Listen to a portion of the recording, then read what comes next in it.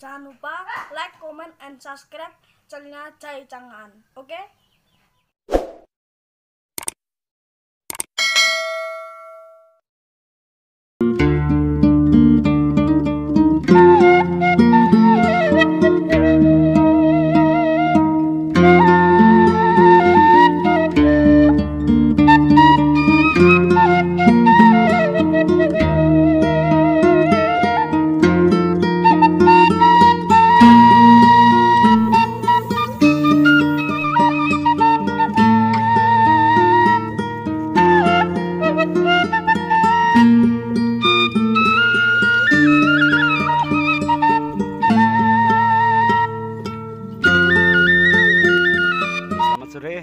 Assalamualaikum warahmatullahi wabarakatuh. Ketemu lagi dengan channel Cai Cangan. Untuk sore hari ini bersama Pak Toyo akan kembali melanjutkan perburuan untuk mbolang mencari bahan bonsai. Semoga mendapatkan bahan yang bagus. Ikuti terus perjalanan kami untuk sore hari ini untuk perburuan bahan bonsai yang akan kami lakukan bersama Pak Toyo. Semoga mendapatkan bahan yang memuaskan.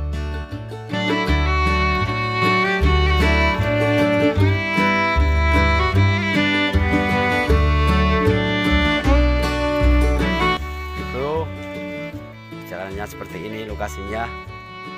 Ini bawah jurang, ini luar biasa. Ini lahan pertanian, kebun kunyit, dan juga ada porang ini. Nah, ini porang,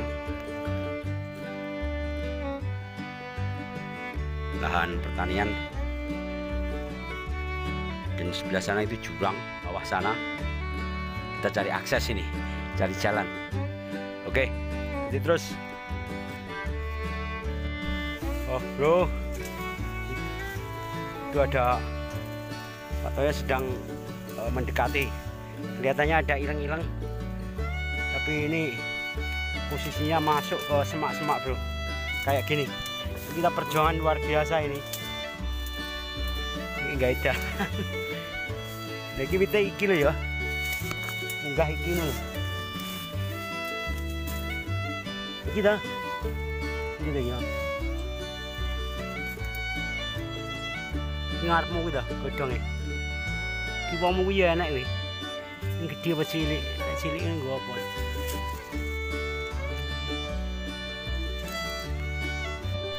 Oke bro, ini dapat ileng-ileng. Ukurannya nggak besar sebenarnya. Isinya kayak gini.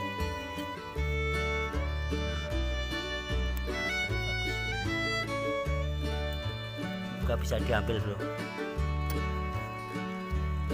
Oke, saya bantu-bantu eksekusi dulu.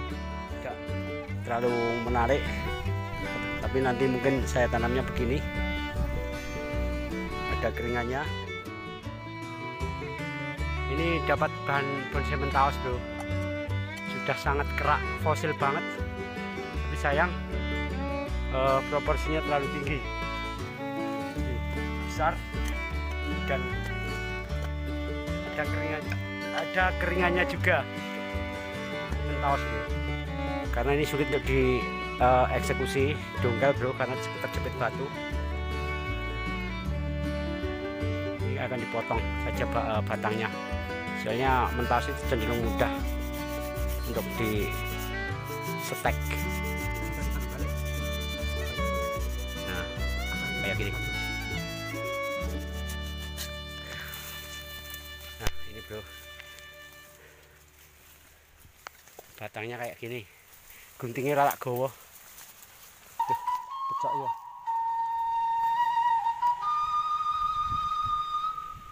Luar biasa, sangat-sangat ekstrim lokasinya. Terjal. Itu di sana ada air terjun yang di pas kemarin kita dari atas. Sekarang saya turun di bawahnya air terjun. Kita tadi lewat sana. Jalannya luar biasa. Ini Pak Toyo sedang di sana mengeksekusi mentaos tadi. Jadi ini cari ilang-ilang kecil. Semoga ada yang agak besar bro.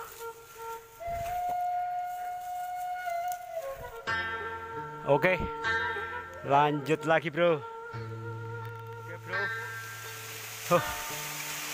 Dengan perjuangan luar biasa kita menembus semak belukar bro. Jalannya nggak ada, tapi kita masuk di antara semak-semak ini kayak terowongan. Akhirnya kita sampai di Jurang Joyo. Ini air terjun ketinggian kurang lebih 50-an meter ini.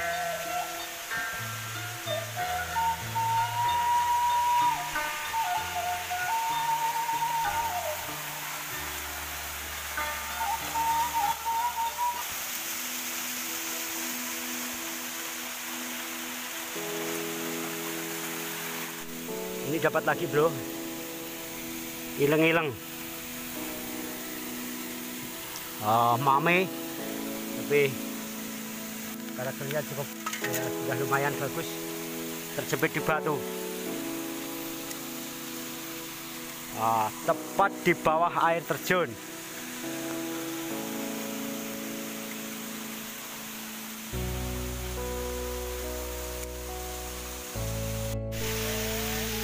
Nih, kayak gini bro. Nah, kayak gini.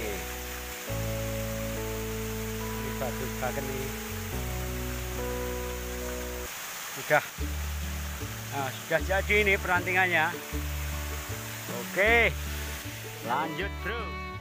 Perjalanan kita sangat melelahkan. Kita tadi dari arah sana, naik sana, putar sampai ke sini. Dan kita sudah dapat beberapa. Mohon maaf tadi tidak bisa saya kasih lihat pas eksekusi karena lokasinya luar biasa. Ini mentaos. Nah ini yang istimewa mame bro. Siap naik pot ini. Sudah hilang-hilang sudah siap naik pot. Keren.